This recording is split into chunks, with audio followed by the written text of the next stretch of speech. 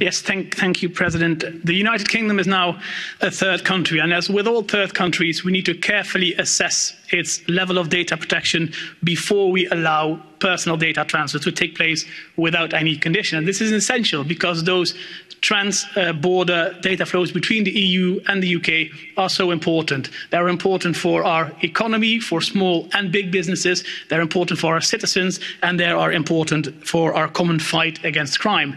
And as we all know, until very recently, the UK was a member of the European Union, and it is therefore evident, also in the words of the European Data Protection Board, that many aspects of the law and practice in the UK are essentially equivalent to the EU, and that there's a strong alignment between the GDPR and the UK legal framework. And I'm surprised, therefore, that some colleagues here are arguing that we cannot allow this adequacy decision with the UK to pass.